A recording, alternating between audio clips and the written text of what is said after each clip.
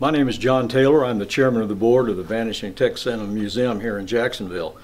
We wanted to do kind of a special exhibit, and we chose ancient coins in Christianity. For example, this is a coin of Caesar Augustus, the first emperor of the Roman Empire.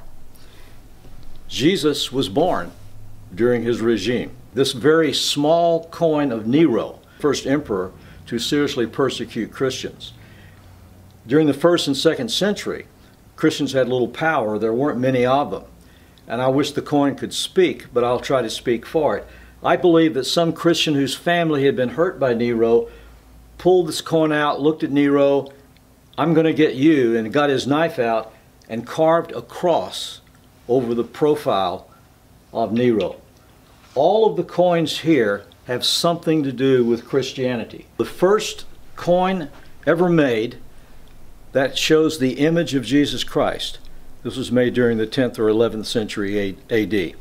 But all of these coins relate to the Christian era. There are a number of artifacts here that tell the story.